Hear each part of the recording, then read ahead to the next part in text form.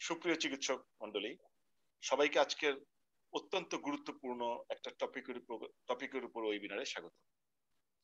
আমাদের আজকের এমন একটা টপিক যেটা আমাদের সমস্ত চিকিৎসককে কম বেশি তার সারা জীবনে যে ওষুধটি লিখতে হয় সেটা হচ্ছে গ্লুকোকর্টিকয়েড।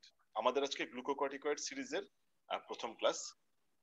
আমাদের সাথে ক্লাস নেওয়ার জন্য আছেন বাংলাদেশের ফার্মাকোলজি জগতের একজন পথিকৃৎ প্রফেসর সেলিম মোহাম্মদ জাহাঙ্গীর, যাকে আপনারা সবাই চিনেন। Sir professor of pharmacology, former principal Chittagong medical college, former dean faculty of medicine Chittagong university. স্যারকে আসলে নতুন করে পরিচয় করে দেওয়ার কিছু নেই। এই দেশে স্যারের হাজারো ছাত্র ছাত্রী আছে, most probably one of the highest number of students for any teachers in this country. তো আসলে একটু সূচনাতে কিছু কথা বলতেই হয়, আসলে কি জন্য আমরা ফার্মাকোলজিটা উপর জোর দিয়েছি। আমি যেমন এই উইকেও একটা প্রেসক্রিপশন পেলাম, একটা 4 মাসের মাদার 2 দিন ধরে কাশি, একজন গাইনোকোলজিস্টের কাছে গেলেন।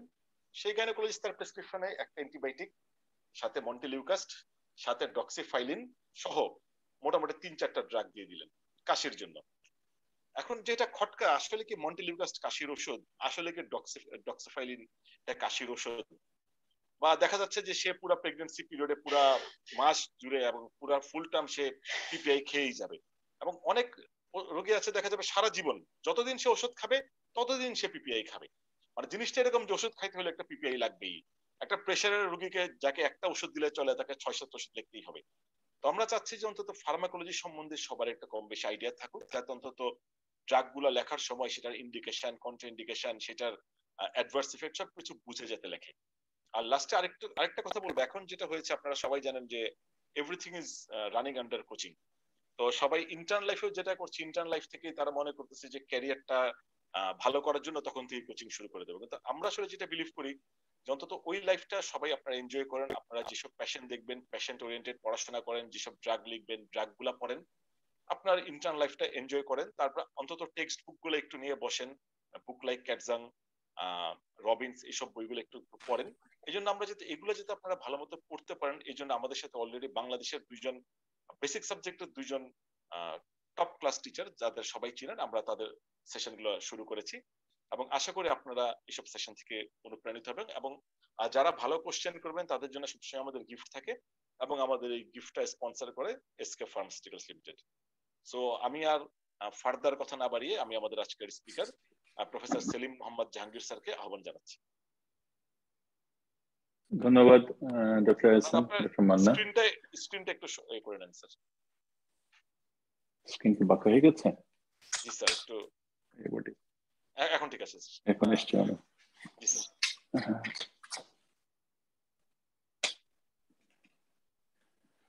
যাক, আমি বিডি ফিজিশিয়ানকে আবার ধন্যবাদ জানাচ্ছি। আজকে যারা আমার সাথে আছেন, আমাদের অনেক প্রফেসর, স্টুডেন্ট, সবাইকে অনেক শুভেচ্ছা। আমাদের আজকে যে টপিকটা নিয়ে আলোচনা করব, আসলে এটা খুবই ডেফিনেটলি খুব গুরুত্বপূর্ণ। এটা একদিকে লাইফ সেভিং, আবার হচ্ছে লাইফ ডেঞ্জার। মানে খুব, যদি আমরা অ্যাপ্রোপ্রিয়েট ইউজ অথবা রেশনাল ইউজ না করি তাহলে এটার ভয়াবহ দিক হতে পারে। যে ফার্মাকোলজি কোনো এরিয়াতে আসলে গুরুত্বপূর্ণ কম না, তার মধ্যেও কিছু কিছু ড্রাগ সারা ওয়ার্ল্ড ওয়াইড খুব রেশনাল ইউজ হয়। সেজন্য আমাদের ফার্মাকোলজির আমাদের পড়ানো এবং সবাই এটাকে রেগুলার আমরা চর্চা করতে হয়, কারণ মেডিকেল সায়েন্স এমন একটা সাবজেক্ট যেখানে বইকে সাধারণত বন্ধ করা যায় না। তো আমি আজকে চেষ্টা করব সবার সাথে ডিসকাস করার জন্য, যাতে আমিও সবার থেকে অনেক কিছু যাতে শিখতে পারি। আমি জানি এখানে অনেক প্রথিতযশা শিক্ষক আছেন যারা অনেক ড্রাগ লিখেন, আমি ক্লিনিক্যালি অতটুকু জানবো না। আমি জাস্ট আমার যে ইনফরমেশন গুলো হয়তো আপনাদের কাজে লাগবে সেরকম একটা কিছু ডিসকাস করা। আমি আজকে চেষ্টা করব বোর্ডে যাওয়ার জন্য। আমি সাধারণত যেমন ক্লাস নিতে বোর্ড লাগে, আজকে আমি বোর্ডে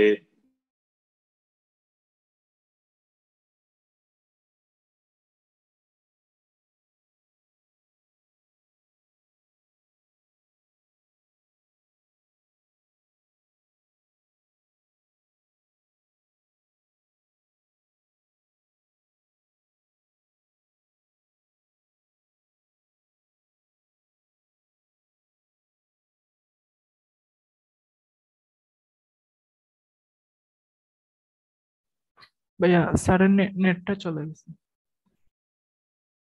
আচ্ছা একটু ওয়েট করে দেখি। ওকে ভাই।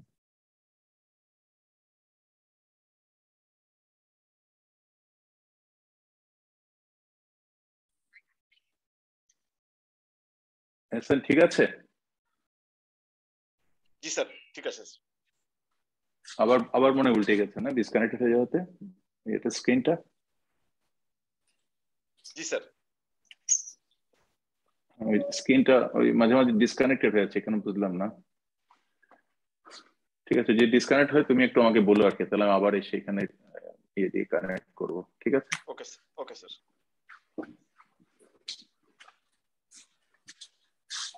আমার শব্দ শোনা যাচ্ছে তো না এখান থেকে?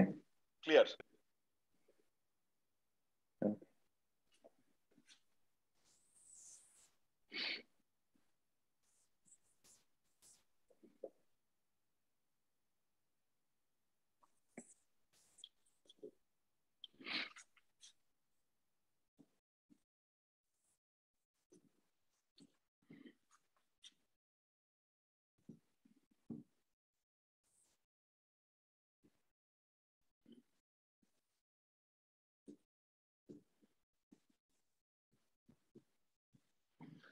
আমরা একটু সাজাতে হয় আমাদের বেসিক ফিজিওলজি বায়োকেমিস্ট্রিটা, তা না হলে ফার্মাকোলজি বোঝা একটু ডিফিকাল্ট হয়। আমি শুরু করেছি এভাবে, সেন্ট্রাল নার্ভাস সিস্টেম থেকে, যেখান থেকে অরিজিন হচ্ছে, কন্ট্রোল করছে হাইপোথ্যালামাসকে, সুপ্রাঅপটিক প্যারাভেন্ট্রিকুলার নিউক্লিয়াস। সেখানেও সেন্ট্রাল নার্ভাস সিস্টেম বলা যায় হিপোক্যাম্পাস থেকে ইনফরমেশন আসতেছে হাইপোথ্যালামাস থেকে, হাইপোথ্যালামাসে। সেখানে কর্টিকোট্রফিন রিলিজিং হরমোন অথবা ফ্যাক্টর এসে অ্যান্টেরিয়র পিটুইটারিতে ডিফারেন্ট সেল আছে, এন্ডোক্রাইন সেল। সেখানে একটা হচ্ছে কর্টিকোট্রফ সেল, কর্টিকোট্রফ সেল। এবং সেই কর্টিকোট্রফ সেল থেকে আমরা জানি এসিটিএইচ রিলিজ হয়। সেটা সিস্টেমিক সার্কুলেশনে যখন রিলিজ হওয়ার পরে সে চলে যায় তার জায়গায়, মেইনলি অ্যাড্রিনাল গ্ল্যান্ডের অ্যাড্রিনাল কর্টেক্সে। সেখানে জোনা গ্লোমারুলোসা ফেসিকুলাটিস এবং রেটিকুলারিস, ফেসিকুলেট এবং রেটিকুলারিসের কাছে চলে যায়, তার জন্য রিসেপ্টর আছে। এবং এই যে জায়গাটার মধ্যে আমরা পড়ালাম, সেখানে এখানে সেন্ট্রাল নার্ভাস সিস্টেমে আমরা জানি সার্কাডিয়ান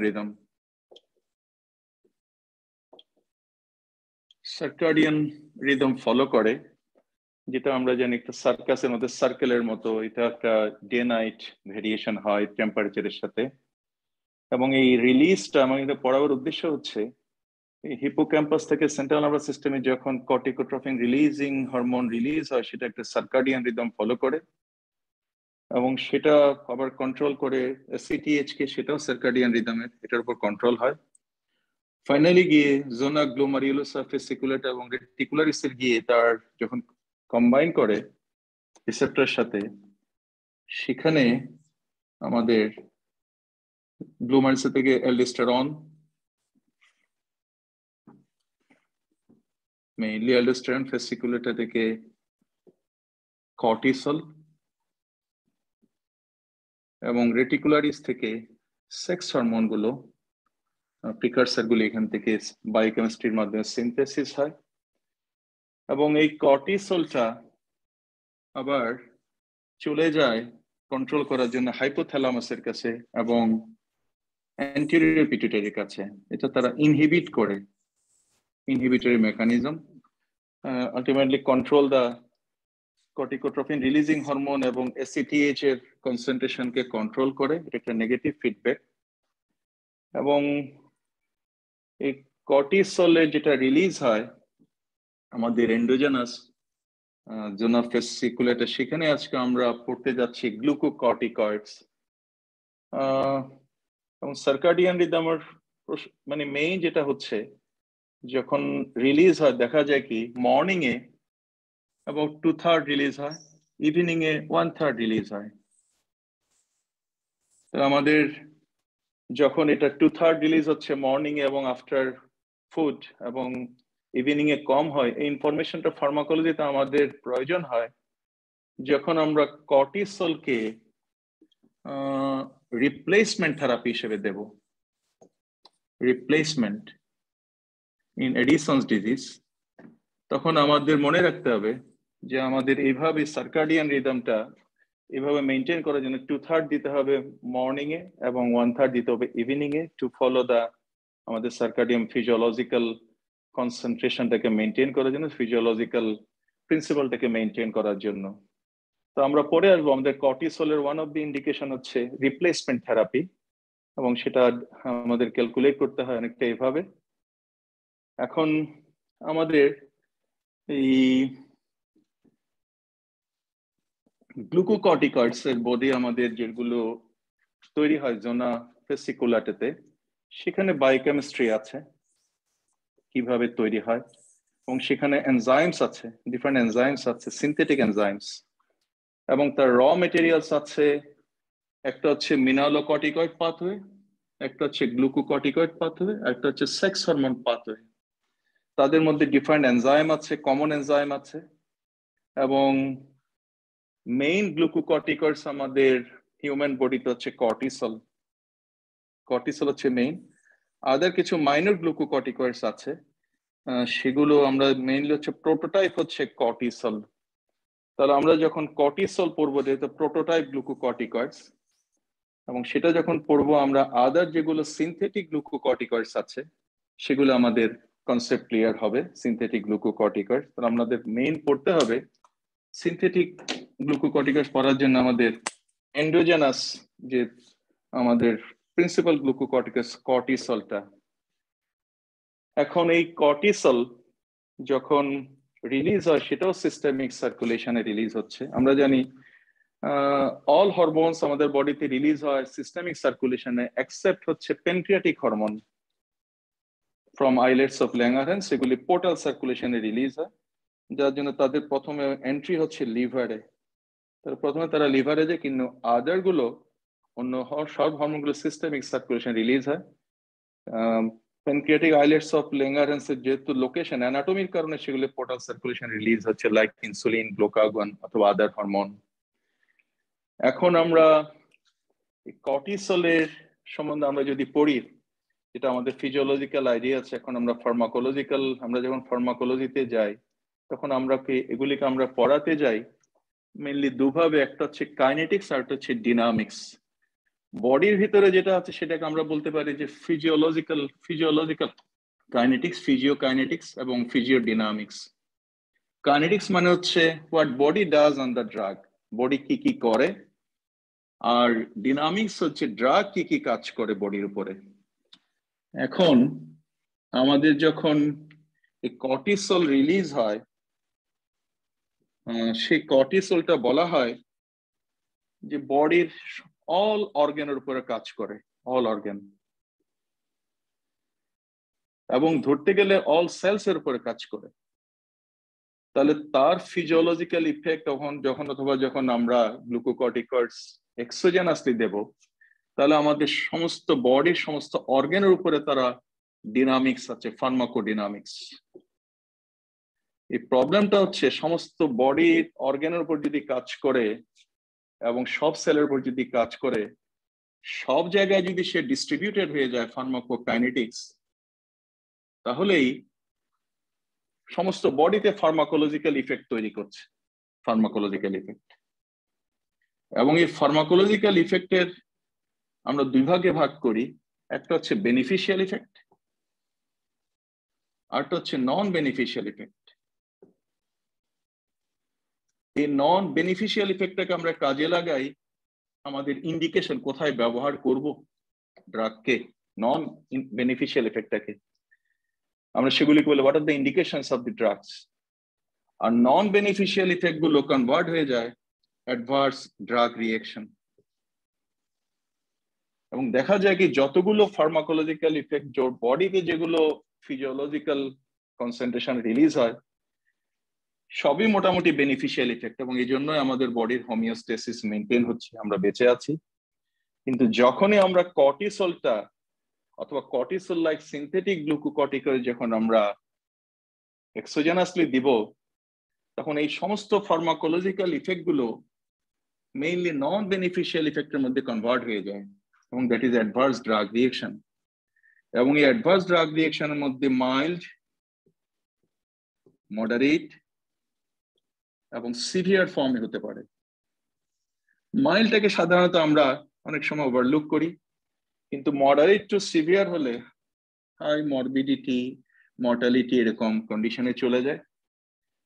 যেহেতু অনেকগুলো ফার্মাকোলজিক্যাল ইফেক্ট হয়, এই জন্য এটাকে অনেক সময় পেনাসিয়া বলা হয়। পেনাসিয়া মানে বলা হয় সর্বরোগের মহা ঔষধ, কিন্তু মেডিকেল সায়েন্সে এগুলো তো সর্বরোগের সাধারণত অন্য অল্টারনেট মেডিসিন গুলিকে দাবি করা হয় এটাতে ব্যবহার করা হয়, কিন্তু আমাদের ফার্মাকোলজিতে যদি এরকম পেনাসিয়া হয়, সুবিধার চেয়ে অসুবিধা বেশি হয়, এবং তখনই শুরু হয় ইররেশনাল ইউজ, অযৌক্তিক ব্যবহার ড্রাগের, ইররেশনাল ইউজ। আমাদের ড্রাগকে রেশনাল ইউজ করতে হবে, সেই জন্য তো আমাদের এই লাইসেন্স, এই ডিগ্রি, এত লেখাপড়া। এবং ডক্টর এহসান যেটা বলেছিল যে আসলে সারা দেশে যেরকম নন রেজিস্টার্ড ডক্টর গুলো এই গ্লুকোকর্টিকয়েডস, কর্টিসল অথবা কর্টিসলের মতো যেগুলো ড্রাগ, সিনথেটিক ড্রাগ আছে, সেগুলি খুব ইরেশনাল ইউজ হয় ওই তাৎক্ষণিক বেনিফিট নেওয়ার জন্য। ওই বেনিফিট, যেহেতু সে অনেকগুলো বেনিফিট দেয়, কিন্তু সে মনে করতে হবে সে বেনিফিট গুলো আসলে সত্যিকার বেনিফিট কখনো না, এগুলো কখনো কখনো সিভিয়ার অ্যাডভার্স ফর্মে চলে যায়, অ্যাডভার্স ইফেক্টে চলে যায়, এই জন্য ইরেশনাল ইউজ হয়। এই জন্য আমাদের ফার্মাকোলজি কিছু কিছু ড্রাগ, যেমন প্রোপ্রানালোল একজনের পেনাসিয়া, অনেকগুলো রোগের মধ্যে ইউজ করা হয়, অনেক ফার্মাকোলজিক্যাল ইফেক্ট। তার চেয়ে তো বেশি হচ্ছে গ্লুকোকর্টিকয়েডস।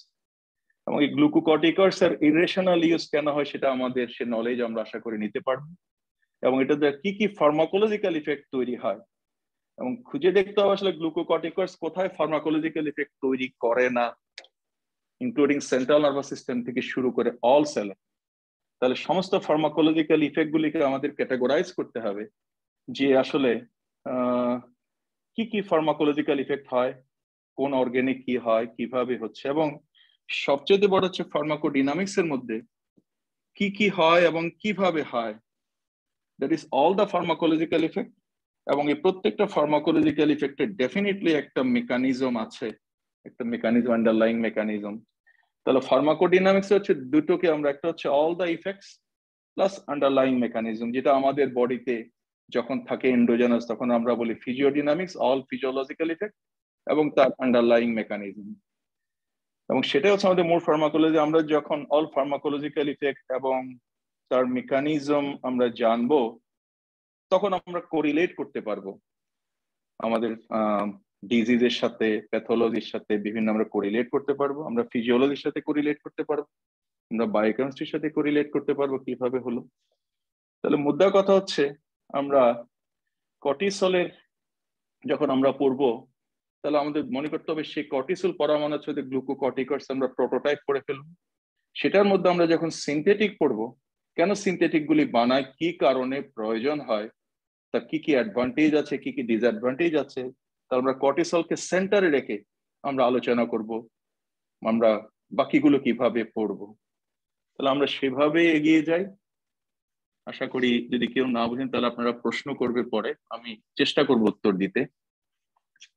এবং ফাইনালি আমাদের টার্গেট থাকবে একটা ক্লিনিক্যাল ফার্মাকোলজিতে ওখানে একটু ঘুরে আসা, যতটুকু আমাদের ফার্মাকোলজিতে আমরা যতটুকু বুঝি একটু সেখানে টাচ দিয়ে আসা। এখন আমাদের যদি আমরা ফার্মাকোকাইনেটিক্স আলোচনা করি, তাহলে বডিতে যতটুকু আছে সেই কাইনেটিক্স এর মধ্যে আমরা জানি কাইনেটিক্স মানে যেটা মেইন সূত্র হচ্ছে process of absorption, process of distribution, process of biotransformation এবং প্রসেস অফ এক্সক্রিশন। যখন বডিতে থাকে তখন অ্যাবজর্পশন লাগে না, কারণ সেটা তো দিচ্ছে না, সেটা বডির ভিতরেই আছে, তাহলে অ্যাবজর্পশন লাগে না। এক্সেপশন থাকতে পারে কোথাও কোথাও, জিআইটি থেকে যদি কোনো এন্ডোজেনাস কোনো সাবস্টেন্স অ্যাবজর্পশন হয়, বাট অ্যাবজর্পশন লাগে না। কিন্তু তার ফিজিওলজিক্যাল ইফেক্টের জন্য ডিনামিক্স লাগবে, বায়োট্রান্সফরমেশন থাকলে সেটা লাগবে, ফাইনালি ড্রাগটা বডি থেকে বের হয়ে যেতে হবে। এগুলো হচ্ছে what body does on the drug. Body নিশ্চয়ই কি করছে ড্রাগের উপরে, অ্যাবজর্পশন, ডিস্ট্রিবিউশন, বায়োট্রান্সফরমেশন, এক্সক্রিশন। আর যখন আমরা ড্রাগ হিসেবে দেব, সেই ড্রাগটা যদি অ্যাবজর্পশন লাগে, যেমন ওরালি যখন আমরা দিই এন্টারাল রুট, ডেফিনেটলি তার অ্যাবজর্পশন আছে। যদি আমরা সিস্টেমিক কোনো ইফেক্টের জন্য পাঠাই, এবং তার ডিস্ট্রিবিউশনের পরেই সাধারণত ডিনামিক্স শুরু হয়, ফার্মাকোডিনামিক্স কাজ করাটা শুরু হয়, যেটা আমরা বলেছিলাম এই ডিনামিক্স থেকে আমাদের ইফেক্ট গুলো তৈরি হবে, ইফেক্ট কি কি হচ্ছে, এবং সেখান থেকে beneficial, non beneficial. Biotransformation, definitely liver is the principal organ, but এটা মনে রাখতে হবে অনেক জায়গায় বায়োট্রান্সফরমেশন হয়। সাম আর more important than the liver, but লিভারকে আমাদের প্রোটোটাইপ ধরতে হবে। কিডনিতে হয়, জিআইটিতে হয়, প্লাসেন্টাতে হয়, ইন্ট্রাসেলুলার হয়, এবং অন্য অনেক জায়গায় বায়োট্রান্সফরমেশনে প্লাজমাতে হয়। ফাইনালি এক্সক্রিশনের যেগুলো রুট আছে, সেখানে আমাদের অবশ্যই কিডনিকে সেন্টারে ধরতে হবে। বিলিয়ার এক্সক্রিশন অথবা ইভেন সোয়েটিং, স্যালাইভা দিয়ে, মিল্ক দিয়ে, এগুলো আমরা জানি অনেকটা। এখন এই কাইনেটিক্স পড়ার সময় আমরা অ্যাবজর্পশন এটা পরে আমরা আলোচনা করব। প্রথম আমরা এন্ডোজেনাস জিনিসটাকে সাজিয়ে ফেলি, যে কর্টিসল যেটা আমাদের সিনথেসিস হচ্ছে, কিভাবে হয় সেটা স্টেপ গুলো আমরা আশা করি সেটাও লাগবে আমাদের, কারণ এর জন্য কর্টিক্যাল ফাংশন যেগুলো আছে, যে কর্টিক্যাল ফাংশন বেড়েও যেতে পারে, কমেও যেতে পারে, এনজাইমের অ্যাক্টিভিটি কমে গেলে অথবা না থাকলে, জেনেটিক অথবা নন জেনেটিক কারণে। এই কর্টিসল দেখা গেছে কি আমাদের অ্যাড্রিনাল গ্ল্যান্ড থেকে 20 মিলিগ্রাম পার ডে রিলিজ হয়, 20 milligram per day, under the influence of this ACTH. ACTH এর ছাড়াও সেখানে এনএডিপিএস থাকে সিনথেসিসের জন্য, আদার সাবস্টেন্স যেগুলোকে আমরা বলি র মেটেরিয়ালস অথবা প্রিকারসার সাবস্টেন্স। এই 20 মিলিগ্রাম মানে হচ্ছে আমাদের ইম্পর্টেন্স ক্যারি করছে, যে আমাদের পার ডে যদি আমাদের টোটাল রিপ্লেসমেন্ট করতে হয়, তাহলে আমাদের 20 মিলিগ্রাম কর্টিসল দিতে হবে, অথবা equivalent to synthetic glucocorticoid. But রিপ্লেসমেন্টের ক্ষেত্রে সাধারণত আমরা যেটা এন্ডোজেনাস যে কর্টিসল আছে সেটা সিনথেটিক্যালও বানিয়েছে, সেটার নাম হচ্ছে হাইড্রোকর্টিসন। হাইড্রোকর্টিসন সবাই নাম জানি, সেটা কিছুটা চেঞ্জ করে হাইড্রোকর্টিসন সেটাকে অনেকটা কর্টিসলের মতো বানিয়েছে, এবং সেটা 20 মিলিগ্রাম। তাহলে আমাদের যখন কর্টিসল যখন টোটাল রিপ্লেসমেন্ট আমরা দেব, তাহলে সেটা হচ্ছে যে সার্কাডিয়ান রিদম আমাদের ফলো করতে হবে সেভাবে, two honour the our endogenous condition অথবা ফিজিওলজি। এখন এই সার্কাডিয়ান রিদম শুধুমাত্র কর্টিসলের ক্ষেত্রে না, সেটা অনেক সময় আমাদের এন্ডোজেনাস যে গাবা আছে, আমরা যে রাতে ঘুমাই দিনে জেগে থাকি, এরকম বিভিন্ন কন্ডিশনে সার্কাডিয়ান রিদম ফলো হয় এন্ডোক্রাইন এবং নিউরো ট্রান্সমিটারের ক্ষেত্রে, যখন it is control by the higher centre, এবং লাইট, অন্ধকার, আলো, টেম্পারেচার, তারপর হচ্ছে ডায়ার্নাল ভেরিয়েশন, তারপরে জোন ভেরিয়েশন, এরকম কিছু সার্কাডিয়ান রিদম মধ্যে আমাদের বডি থেকে মেসেজ দিয়ে এভাবে কন্ট্রোল হয়। কর্টিসল যেটা আছে, সেই কর্টিসল আমাদের মেইনলি ওয়ান ইউজ করা হচ্ছে একটা রিপ্লেসমেন্ট আমরা বললাম, সেটা আমাদের 20 মিলিগ্রাম পার ডে যদি আমাদের টোটাল যদি রিপ্লেসমেন্ট করতে হয়।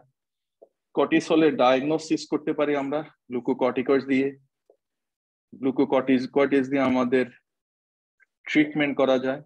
গ্লুকোকর্টিকয়েডস এর আমাদের প্রিভেন্টিভ অথবা প্রোফাইলেকটিক রোলও আছে।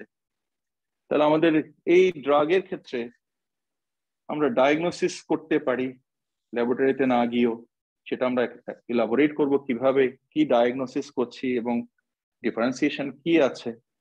অনেক রোগের ক্ষেত্রে আমরা ট্রিটমেন্ট দিই, সেই ট্রিটমেন্টটা খুবই কন্ট্রোভার্সিয়াল, যে আমরা ট্রিটমেন্ট দিতেই ইরেশনাল ইউজ করি, এবং সেটা আমরা আলোচনা করেছি। কখনো কখনো আমরা প্রোফাইলেকটিক প্রিভেন্টিভ হিসাবে, এবং এই রিপ্লেসমেন্টের ক্ষেত্রে আমরা যেহেতু হরমোন রিপ্লেসমেন্ট হয়, কারণ ইনসুলিন যখন আমরা দিই, সেখানে একটা যখন টাইপ 1 ডায়াবেটিস মেলাইটিস যখন ইনসুলিন, সেটা এক ধরনের রিপ্লেসমেন্ট থেরাপি, একটা replacement therapy, thyroid hormone replacement therapy. তাহলে হরমোনের ক্ষেত্রে আরেকটা শব্দ ছিল সে রিপ্লেসমেন্ট থেরাপি। যাই হোক, আমাদের 20 মিলিগ্রামের আমরা ইম্পর্টেন্স করলাম, তাহলে আমরা যখন রিপ্লেসমেন্ট দেবো সেটা, এখন সেটা রিলিজ হওয়ার পরে রিলিজ হলো আন্ডার দ্য ইনফ্লুয়েন্স অফ, তৈরি হলো এসিটিএইচ, রিলিজ হলো বডির বিভিন্ন কন্ডিশনে জন্য সেটা রিলিজ হলো, আন্ডার দ্য এসিটিএইচ, এর আগে হচ্ছে কর্টিকোট্রপিন রিলিজিং হরমোন। এটা এবার চলে আসলো সার্কুলেশনে, সিস্টেমিক সার্কুলেশনে চলে আসলো। আমরা জানি ড্রাগের একটা মূল প্রিন্সিপাল হচ্ছে ড্রাগ যখন সার্কুলেশনে থাকে সেটা হচ্ছে আমাদের ডিস্ট্রিবিউশন ফেজের মধ্যে পড়ে। সেই ডিস্ট্রিবিউশনের মধ্যে কর্টিসল, যেটা আমরা prototype cortisol, almost 80 to 90% cortisol bound থাকে প্লাজমা প্রোটিনের সাথে, প্লাজমা প্রোটিন।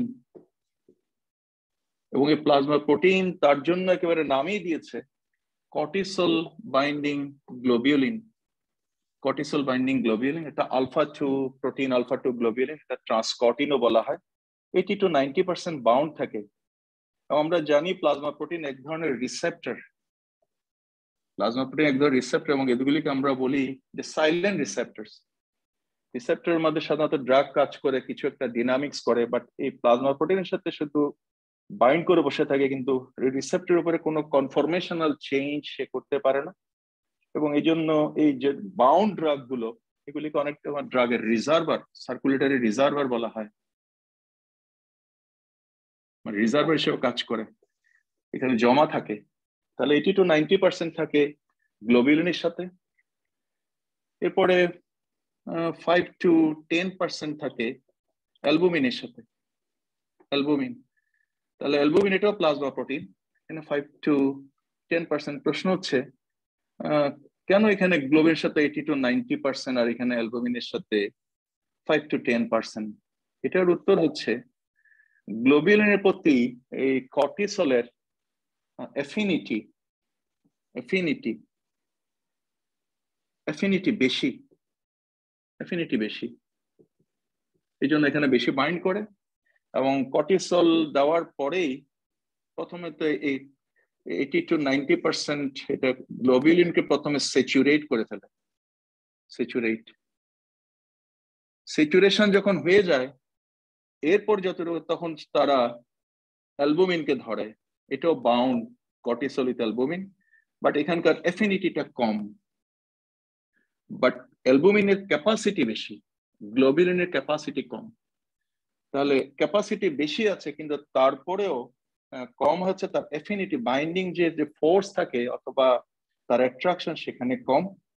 তাহলে আমরা 80 to 90%, 5 to 10%, আর 5% থাকে ফ্রি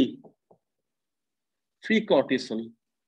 আমরা এগুলি পড়াচ্ছি এই কারণে যে আলটিমেটলি আমাদের প্রত্যেকটা ইনফরমেশনের সাথে আমরা যখন ড্রাগ দেব তখন আমাদের কাইনেটিক্স এবং ডিনামিক্স এর সাথে সম্পর্ক হয়ে যাবে। আমরা জানি যেটা ফ্রি আছে, যখন তাহলে প্রথমে স্যাচুরেট হলো গ্লোবিউলিন, তারপরে হচ্ছে অ্যালবুমিন, তারপরে হচ্ছে ফ্রি। অ্যালবুমিনটাকে অনেক সময় ফ্রি হিসেবে বলা হয়, তার লুজ বন্ড, মানে বন্ড হচ্ছে লুজ, ইজিলি ডিসোসিয়েট হয়ে যায়। আমরা জানি ড্রাগের সাথে যখন ড্রাগ যখন রিসেপ্টরের সাথে কম্বাইন করে, দিস ইজ অ্যাসোসিয়েশন, আর ছুটে গেলে বলে ডিসোসিয়েশন। অ্যাসোসিয়েশনের জন্য ফ্যাক্টর আছে, ডিসোসিয়েশনের জন্য বিভিন্ন ফ্যাক্টর আছে। এগুলি জেনারেল প্রিন্সিপালস আমরা আলোচনা কিছুটা করেছি, ভবিষ্যতে সুযোগ পেলে করা হবে। এই যে তাহলে প্রথমে cortisol plus globulin, cortisol by, তারপরে কর্টিসল প্লাস অ্যালবুমিন, তারপরে কর্টিসল প্লাস এটা হচ্ছে ফ্রি।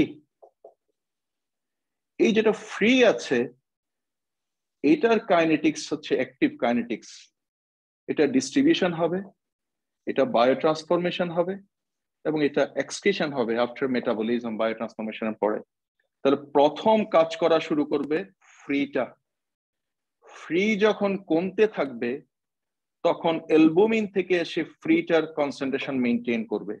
তখন অ্যালবুমিনের সাথে যেটা কর্টিসল সেটা কিন্তু বাউন্ড, সেটা ডিস্ট্রিবিউশন হবে না, সেটা বায়োট্রান্সফরমেশন হয় না, সেটা এক্সক্রিশনও হয় না, এবং তার কোনো ডিনামিক্সও নাই। যেহেতু সে রিসেপ্টরের সাথে বাউন্ড, প্লাজমা প্রোটিনের সাথে বাইন্ডেড আছে, তাহলে সেটা সে কোনো কাজ করে না, ফ্রিটা থাকে। তাহলে হচ্ছে ফ্রি ভার্সেস বাউন্ড। এখন কর্টিসল প্লাস অ্যালবুমিন এটাও তো এক সময় ডিসোসিয়েট হচ্ছে, তার ফ্রি হয়ে যাচ্ছে। যখন এটা কমতে থাকবে তখন এটা থেকে আসে গ্লোবিউলিন থেকে ডিসোসিয়েট হয়ে তখন আবার ফ্রি হয় এবং অ্যালবুমিনের সাথে বাইন্ড করে। তাহলে প্রথম যেটা কাজ হচ্ছে এটা ফ্রিটা, তারপর হচ্ছে অ্যালবুমিনেরটা ফ্রি হবে, তারপর ফাইনালি গ্লোবিউলিন। এটা একটা টাইট বন্ড এবং দেখা গেছে কি 20 to 30 মাইক্রোগ্রাম পার ডিএল ব্লাডের মধ্যে যদি থাকে তখন এটা স্যাচুরেট হয়। এটা প্রথমে স্যাচুরেট হয়, এটা স্যাচুরেশন হওয়ার পরে তারপরে এগুলির মধ্যে আসে। তাহলে এখন আমাদের এই জিনিসটা পড়াবার কারণটা কি? আমরা যখন কর্টিসল দেব রিপ্লেসমেন্টের জন্য, তাহলে ধরে নিতে হবে প্রথমে 80 to 90% চলে যাচ্ছে গ্লোবিলিনের কাছে, এবং এটা যদি স্যাচুরেট না হয় তাহলে আমি অ্যালবুমিনটাও পাবো না, ফ্রিটাও পাবো না সহজে। তাহলে প্রথমে এটাকে স্যাচুরেট করতে হবে, তারপরে সে অ্যালবুমিনকে কিছুটা ধরবে, তারপর আমার ফ্রি লাগবে। আমি তো চাচ্ছি ড্রাগটা পাঠাচ্ছি ফার্মাকোলজিক্যাল ইফেক্ট তৈরি করার জন্য, তাহলে ফ্রিটা না হওয়া যায়। তাহলে কর্টিসল যখন দিতে হয় তখন হাই ডোজে দিতে হয়। এই কারণে কাজে কর্টিসলের ডোজ সবসময় বেশি দিতে হয়, কারণ হচ্ছে এই কারণে এখন সিনথেটিক গ্লুকোকর্টিকয়েডস গুলি যেগুলি বানাচ্ছে, ডোজ আমরা জানি ড্রাগের ক্ষেত্রে একটা মূল সূত্র আছে, যত ডোজ বেশি হবে তত বেশি ফার্মাকোলজিক্যাল ইফেক্ট তৈরি হবে, তত বেশি নন সিলেক্টিভ হবে, তত বেশি অ্যাডভার্স ড্রাগ রিঅ্যাকশন হবে। আর যত ডোজ কম হবে তার একটা ডোজ ডিপেন্ডেন্ট যে টক্সিসিটি গুলি হয়, ডোজ ডিপেন্ডেন্ট যে ফার্মাকোলজিক্যাল ইফেক্ট হয়, সেগুলো অনেকটা কম হবে। এবং অনেকটা ডোজ কমিয়ে দিলে এক ধরনের সিলেক্টিভ হয়ে যায়। তাহলে আমাদের ড্রাগের নিউ ড্রাগ গুলোর কনসেপ্টে হচ্ছে মূল ডোজটাকে কমিয়ে আনা।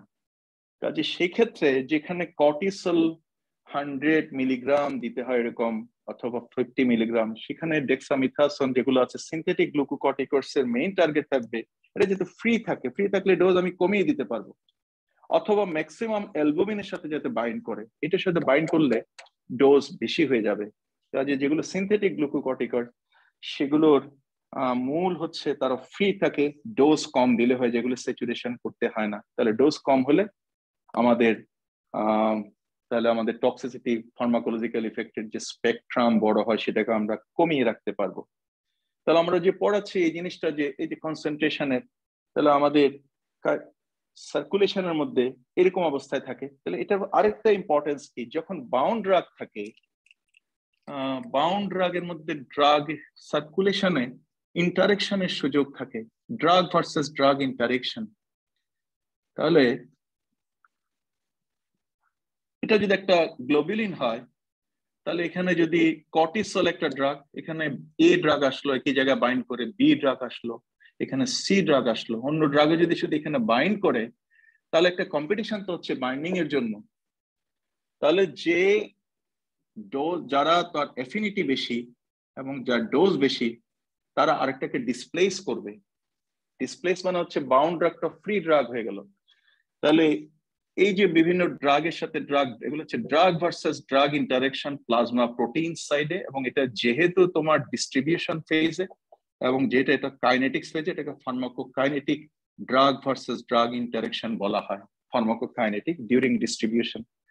তাহলে আমাদের এই প্লাজমা প্রোটিনের গ্লোবিউলিনের সাথে যদি অন্য ড্রাগ, সাধারণত অনেকগুলো ড্রাগ আছে যেগুলি হাইলি প্লাজমা প্রোটিন বাউন্ড, এবং তারা একটা আরেকটাকে ডিসপ্লেস করে। এবং এরকম ভালো উদাহরণ আমরা জানি, সালফোনিল ইউরিয়ার সাথে যখন এনএসএইচ দেওয়া হয়, অথবা ওরাল অ্যান্টিকোয়াগুলেন্ট দেওয়া হয়, অথবা সালফোনামাইড ড্রাগ দেওয়া হয়, তখন একটা একটাকে ডিসপ্লেস করে। যে ডিসপ্লেস করে তাকে বলে ডিসপ্লেসার, আর যে সরে যায় তাকে বলে ডিসপ্লেস। আর যখন সরে যাবে তখন সেটাতে ডেফিনেটলি ফ্রি হয়ে গেল। আর ফ্রি ড্রাগ মানে হচ্ছে ফার্মাকোলজিক্যাল ইফেক্ট, ফ্রি ড্রাগ মানেই হচ্ছে বায়োট্রান্সফরমেশন এবং এক্সক্রিশন। তাহলে যখন ডিসপ্লেস করবে তখন ইনিশিয়ালি যে ফ্রি হচ্ছে তার তো অনেক কাজ করা শুরু করবে। এই জন্য ড্রাগের ডোজের অ্যাডজাস্টমেন্ট, যাকে সরাবে ডোজটা সাধারণত কমিয়ে রাখতে হবে, কারণ সে যদি এই জায়গাটা দখল করে তাহলে যাকে সরাবে ডিসপ্লেসড কনসেন্ট্রেশনটা কমিয়ে রাখতে হবে। তাহলে আমরা যখন পলিফার্মেসি অথবা পলিথেরাপি দেব, তখন মনে রাখতে হবে ড্রাগ ভার্সেস ড্রাগ ইন্টারেকশন এই গ্লোবিউলিন সাইটে আছে, এবং ফ্রি ড্রাগ হয়ে ফার্মাকোলজিক্যাল ইফেক্ট ইমিডিয়েটলি তৈরি করতে পারে, স্পেকট্রাম বেশি তৈরি করতে পারে। ঠিক অ্যালবুমিনের ক্ষেত্রেও হতে পারে ড্রাগ ভার্সেস ড্রাগ ইন্টারেকশন। তাহলে আমরা যখন জেনারেল প্রিন্সিপালস অফ ফার্মাকোকাইনেটিক্স এ পড়ি, তখন আমরা বলি drug versus drug interaction important example. তাহলে আমাদের এখানে যে হাইলি প্লাজমা প্রোটিন বাউন্ড ড্রাগের জন্য আমরা ইনফরমেশন পেলাম যে এটা স্টোরেজ এটা ফার্মাকোলজিক্যাল ইনঅ্যাক্টিভ, ফার্মাকোকাইনেটিক্যালি ইনঅ্যাক্টিভ এবং ফ্রি ফর্মে আসতে হবে। আরটা হচ্ছে ড্রাগ ভার্সেস ড্রাগ ইন্টারেকশন। এরকম ড্রাগ ভার্সেস ডিজিজ ইন্টারেকশন হতে পারে রোগের সাথে। যেমন এই প্লাজমা প্রোটিনের কনসেন্ট্রেশন আমাদের বিভিন্ন কন্ডিশনে বাড়তেও পারে, কমতেও পারে। আমি যদি এখানে আলফা 2 গ্লোবিউলিন, ট্রান্সকর্টিন অথবা কর্টিসল বাইন্ডিং গ্লোবিউলিন ধরি, দেখা যায় কি যদি কারো হাইপারথাইরয়েডিজম থাকে, হাইপারথাইরয়েডিজম তাহলে প্লাজমা গ্লোবিউলিন বেড়ে যায়। ডিউরিং প্রেগন্যান্সি এই প্লাজমা প্রোটিন বেড়ে যায়। যদি কারো ওরাল কন্ট্রাসেপটিভ যেমন স্ট্রোজেন থেরাপি দেওয়া হয়, মেইনলি আমরা 3টে প্রোটোটাইপ ধরলাম, এগুলোতে এই গ্লোবিউলিন বাড়বে। যদি বেড়ে যায় হাইপারথাইরয়েডিজম, প্রেগন্যান্সি অথবা স্ট্রোজেন থেরাপি দিলে, তখন গ্লোবিউলিন যখন বেড়ে যাবে তখন এই যে আমাদের কর্টিসল যেগুলো এন্ডোজেনাস যেগুলো রিলিজ হচ্ছে সেগুলো তো তাহলে গ্লোবিউলিনের সাথে লেগে গেল, তাহলে কর্টিসলের ইফেক্টটা কমবে, কারণ ফ্রি ড্রাগ কম পাচ্ছে। এবং এই কন্ডিশনে যখন আমরা গ্লুকোকর্টিকয়েডস দিই, যেহেতু সে বাউন্ড ফর্মে চলে যাচ্ছে, তখন একটা থেরাপিউটিক ফেলিউরের চান্স থাকে, কারণ যেহেতু এটা বাউন্ড হয়ে গেছে, সেক্ষেত্রে ডোজকে বাড়িয়ে দিতে হবে। কাজেই এসব কন্ডিশনে কর্টিসলের থেরাপিউটিক ফেলিউর হতে পারে বিকজ অফ বাউন্ড। তবে ওইসব রোগের ক্ষেত্রে তো আবার নিজস্ব কিছু সিমটম সাইন হয়ে যায়, সেটাও মাথায় রাখতে হবে। প্রেগনেন্সির সময় আমরা দিতে পারবো কি পারবো না, কোন সময় টোটালি কন্ট্রাইন্ডিকেটেড, কখনো রিলেটিভলি কন্ট্রাইন্ডিকেটেড আমাদের জানতে হবে। তাহলে আমাদের এটা গেল প্লাজমা প্রোটিনের কনসেন্ট্রেশন বাড়ার পরে ড্রাগ ভার্সেস ডিজিজের সাথে। আবার কমেও যায়, সেটা হচ্ছে হাইপোথাইরয়েডিজম হলে হাইপো। তারপর হচ্ছে আমাদের কমে যায় যদি ম্যালনিউট্রিশন হয়, ম্যালনিউট্রিশন অথবা যদি কোনো জেনেটিক কারণে প্লাজমা প্রোটিনের যদি সিনথেসিস না হয়, যেমন লিভার যদি হেপাটিক ইম্পেয়ারমেন্ট থাকে, তাহলে প্লাজমা প্রোটিন তৈরি হয় না। তাহলে সেই ক্ষেত্রে আমাদের ডোজ যেটা হয় এন্ডোজেনাস কর্টিসল, তার অ্যাক্টিভিটি বেড়ে যায়, কারণ প্রোটিন কমে গেছে, তাহলে রিজার্ভার মধ্যে কম, তাহলে ফ্রি বেশি থাকছে। এবং আমরা যখন ড্রাগ বাইরে থেকে দেবো কর্টিসল, গ্লুকোকর্টিকয়েড, তখন তার ডোজটাকে কমিয়ে দিতে হবে। আমাদের জানতে হবে যে এটা এই কন্ডিশনে বাউন্ড ড্রাগের কনসেন্ট্রেশনটা কমে যাবে, পার্সেন্টেজ কমে যাবে, তখন ফ্রিটা বেশি হবে। তাহলে এটা গেল আমাদের ডিস্ট্রিবিউশনে। যখন আমাদের ফার্মাকোকাইনেটিক ডিস্ট্রিবিউশনের মধ্যে কিছু important information, drug versus disease অথবা অন্য কোনো কন্ডিশনের সাথে কি ধরনের ইন্টারেকশন হলো, এটা distribution related with the plasma protein. এখন ডিস্ট্রিবিউশন যখন ভাস্কুলার কম্পার্টমেন্ট থেকে ড্রাগটা তো যেতে হবে, এক্সট্রা ভাস্কুলার কম্পার্টমেন্টে যেতে হবে, ক্যাপিলারি ব্যারিয়ার ক্রস করে অর্গানের কাছে যেতে হবে। যদি উইদিন দা ভাস্কুলার কম্পার্টমেন্ট ইফেক্ট তৈরি করে, তাহলে আমরা বলবো এটা ইন্ট্রাভাস্কুলার, মানে হেমাটোলজিক্যাল ফার্মাকোলজিক্যাল ইফেক্ট। যদি আমাদের সার্কুলেশনের ভিতরেও তো ড্রাগটা গ্লুকোকর্টিকয়েডস কাজ করতে পারে, তাহলে সেখানে ডিস্ট্রিবিউশনে এটা ক্যাপিলারি ব্যারিয়ার ক্রস না করলেও চলবে, এখানে তৈরি করছে এবং সেরকম ইফেক্ট আছে। এখন ক্যাপিলারি ব্যারিয়ার ক্রস করবে যেখানে দরকার, ইজিলি ক্রস করতে পারবে। গ্লুকোকর্টিকয়েডস হচ্ছে লিপিড সলিবল, মোটামুটি moderate two high lipid solubility পর্যন্ত থাকে, ইজিলি ক্রস করে বাই লিপিড ডিফিউশন। আর যখনই ডিস্ট্রিবিউশন এক্সট্রা ক্যাপিলারি হলো, তখনই তো চলে গেল বিভিন্ন অর্গান, বিভিন্ন সেল অথবা টিস্যুতে চলে গেল। তাহলে সেখানে কি শুরু হলো? ফার্মাকোডিনামিক্স। আমরা সেটা পরে করব। এবং এই ফার্মাকোডিনামিক্স মানে বের হয়ে আসলো। তাহলে ডিনামিক্স উইদিন দা ব্লাড ভেসেলের ভিতরে হলো, আবার বের হয়ে চলে গেল। তাহলে ড্রাগের ক্ষেত্রে হেমাটোলজিক্যাল যখন হয়, তখন এটা ডিস্ট্রিবিউশন এখানে লাগে না, এখানে ভিতরে থাকতে হয়। এখন সে কাজ করলো, কাজ করার পরে ড্রাগটা তো আবার আসবে, এবং সেটা যখন ডিস্ট্রিবিউশন হয়ে যখন লিভারে যাবে, তখন শুরু হয়ে যাবে তার বায়ো ট্রান্সফরমেশন। লিভারে বায়ো ট্রান্সফরমেশন শুরু হবে। ডিস্ট্রিবিউশন তো ব্লাড, মানে এটা blood brain barrier, during pregnancy blood প্লেসেন্টাল barrier, কিডনিতে যায়, সব জায়গাতে যাচ্ছে। যখন লিভারে যায় তাহলে বায়ো ট্রান্সফরমেশন শুরু হয়ে গেল। আর লিভারে যদি কোনো কাজ করে তাহলে সেটাও ডিনামিক্স, ফার্মাকোডিনামিক্স। আর যদি বায়ো ট্রান্সফরমেশন হয় তাহলে কাইনেটিক্স। লিভারে কাজ করতেছে ড্রাগের উপরে, সেটা হচ্ছে কাইনেটিক্স। আর ড্রাগে লিভারের উপর কাজ করে সেটা হচ্ছে ডিনামিক্স। ঠিক একইভাবে যখন এটা কিডনিতে যায় সেখানেও বায়ো ট্রান্সফরমেশন হয়। যেখানে মিনারোকর্টিকয়েড রিসেপ্টর আছে সেখানেও বায়ো ট্রান্সফরমেশন হয়, পার্সেন্টেজ আছে। তাহলে main organ is the liver. তাহলে আমাদের যখন বায়ো ট্রান্সফরমেশন বলি, আমরা সাধারণত বুঝি বায়ো ট্রান্সফরমেশন আমরা যখন ড্রাগ দিই, active drug converted to inactive drug, inactive, অথবা অ্যাক্টিভ ড্রাগটা আদার অ্যাক্টিভ মেটাবোলাইটস এর মধ্যে কনভার্ট হতে পারে। অ্যাক্টিভ মেটাবোলাইটস তারাও কাজ করে, তাদেরও ডিনামিক্স আছে। ইনঅ্যাক্টিভ হলে তার ডিনামিক্স নাই।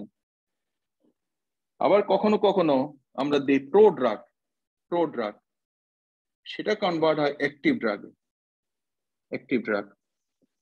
এবং তাহলে মেইন কিন্তু এটা এক্সাম্পল। অধিকাংশ ড্রাগ আমরা যখন দিই যে কোনো, সেখানে আমরা অ্যাক্টিভ দিই, সেটা ইনঅ্যাক্টিভ হয়ে যাক সেটা আমরা চাই। কখনো কখনো অ্যাক্টিভ মেটাবোলাইটস হয়ে ফার্মাকোলজিক্যাল ইফেক্ট তৈরি করে ওই তার আদি ড্রাগের মতো, অথবা অন্যান্য ফার্মাকোলজিক্যাল ইফেক্ট যোগ হয়, সেটা খুব একটা বেশি আমরা চাই না। অ্যাক্টিভ মেটাবোলাইটস হোক, ইনঅ্যাক্টিভ হয়ে সেটা আমরা চাই। কিন্তু কখনো কখনো অ্যাক্টিভ ড্রাগ অ্যাক্টিভ মেটাবোলাইটস তৈরি করে দিয়ে যেটা ইফেক্ট করে, সেটা আমাদের মাথায় রাখতে হবে। যেমন বেনজোডায়াজিপিন অ্যাক্টিভ মেটাবোলাইটস তৈরি করে, একটা ভালো একটা উদাহরণ। কখনো কখনো অ্যাক্টিভ ড্রাগ দেওয়া যায় না, তখন প্রো ড্রাগ দিয়ে আমরা অ্যাক্টিভ ড্রাগে কনভার্ট করি। আমাদের বায়ো ট্রান্সফরমেশনের যে প্রসেসগুলো আমাদের বডিতে আছে সেটাকে কাজে লাগিয়ে এনজাইমেটিক কনভার্সন করে আমরা কাজে করি। এবং এই করার সময় যে মেটাবলিজম গুলি হচ্ছে লিভার, আমরা জানি লিভারের মধ্যে মেটাবলিজম হওয়ার জন্য, বায়ো ট্রান্সফরমেশন হওয়ার জন্য দুটো ফেজ আছে, ফেজ 1 এবং ফেজ 2। এটা প্রিন্সিপালস অফ ফার্মাকোকাইনেটিক যদি পড়ান এলাবোরেট করতে হবে, এখন না।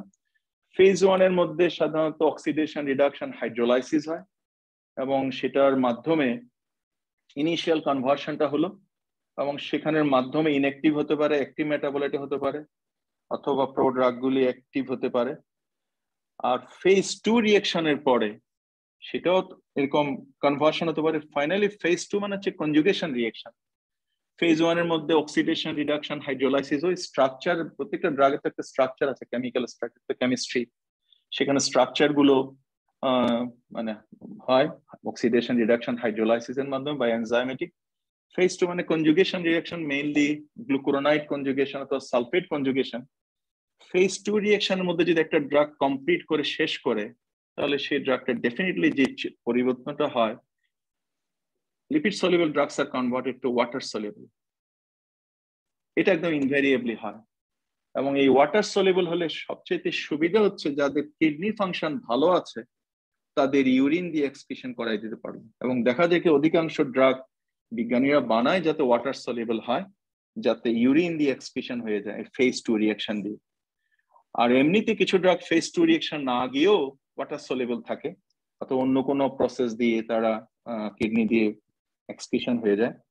এবং কাজেই আমাদের এই গ্লুকোকর্টিকয়েডস তার বেশি বাইরে না, কর্টিসল যখন দেওয়া হয় তখন তার বায়ো ট্রান্সফরমেশন হয় in the liver. Say bio ট্রান্সফরমেশনের কয়েকটা ধাপ আমরা পড়তে পারি, যেগুলো আমাদের বিভিন্ন এনজাইম দিয়ে হয়। আমরা জানি লিভারের মধ্যে সাইটোক্রোম P450 এনজাইম সিস্টেম আছে। এসানকে আমাকে শোনা যাচ্ছে? জি স্যার, শোনা যাচ্ছে। Clearly sir, clearly. আচ্ছা, ওকে। আমরা যে লিভারের মধ্যে যখন যাই তখন 11 হাইড্রোক্সিস্টেরয়েড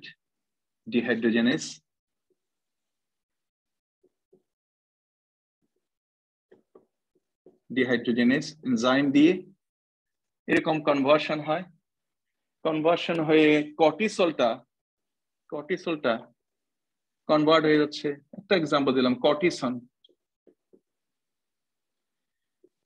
এই যে কর্টিসন হলো, এটা কিন্তু গ্লুকোকর্টিকয়েড প্রপার্টি আর নেই। কর্টিসলের গ্লুকোকর্টিকয়েড প্রপার্টি আছে, কিন্তু কর্টিসনের নাই। তারপরে এখানে প্রায় অ্যাপ্রক্সিমেটলি 20% এরকম একটা মেটাবলিজম হয়ে যায়। তাহলে আরো 80% আছে, তাদের কি অবস্থা হয়? 3-হাইড্রোক্সি স্টেরয়েড ডিহাইড্রোজেনেস এনজাইম দিয়ে টেট্রা হাইড্রোকর্টিসল এবং টেট্রা হাইড্রোকর্টিসন এরকম মেটাবোলাইট তৈরি হয়, যেগুলো অনেকটা ইনঅ্যাক্টিভ, ফার্মাকোলজিক ইনঅ্যাক্টিভ। এবং এরপরে তারা এরকম মেটাবোলাইট তৈরি হচ্ছে এবং আরো তৈরি হয় কটলন,